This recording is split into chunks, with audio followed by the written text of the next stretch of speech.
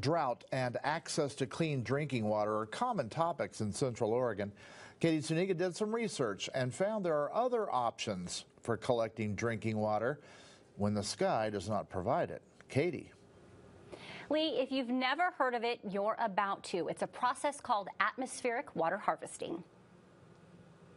At any given moment, there is an abundance of water vapor within our atmosphere. And actually, if you were to harvest all of the water vapor in the atmosphere at any given time and condense it, you would cover the entire Earth's surface with about 1 inch of water. There are several different ways you can capture that water vapor from the air. You can condense it from fog or dew, you can collect rainwater, or you can use this.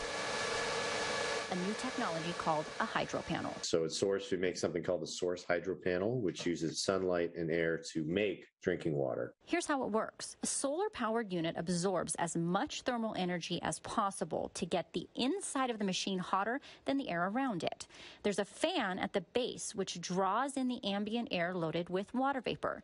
The cooler air hits the hotter environment created inside the machine, and the water vapor is condensed out and becomes liquid water. This condensation occurs on a special material inside the machine that is hygroscopic in nature, meaning that it only allows for these pure water molecules to pass through the membrane. This newer technology is being used in 52 countries and 25 states in the U.S.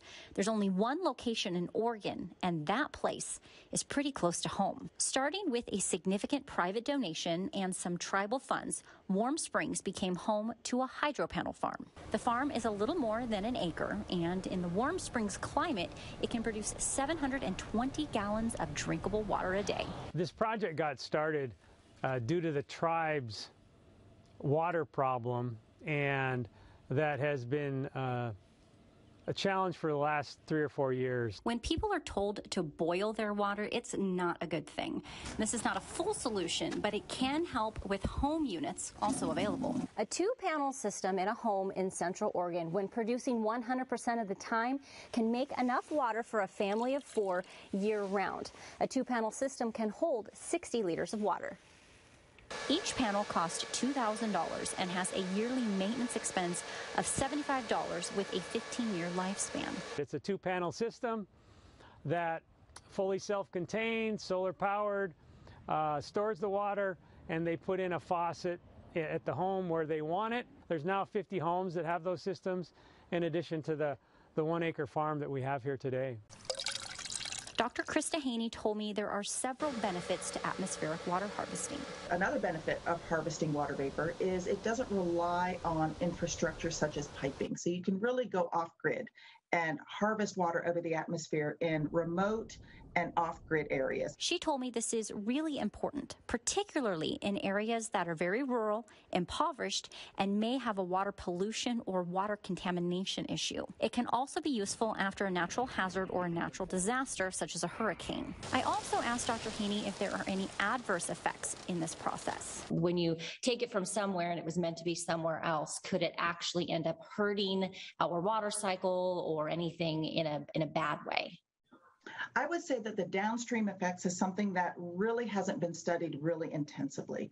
But what I think in terms of, if you think about all of the water vapor circulating within the atmosphere at any given time, the effects really would be negligible. With Central Oregon being in drought status for years, many say we need to start rethinking our relationship with water. Okay, I brought some back. Yeah, you want to try it? You want to give it a shot? Sure. All right. What do you think? I think it tastes like pure water. It is very pure water. It's actually double distilled, so they do have to put some minerals and things back in it, but it is a very high quality, very clean drinking water. You know, I think we're going to be hearing a lot more about this. Yeah, hopefully we'll get a few more places within the United States because we definitely need it. Yeah. All right, we're going to take a break and be right back.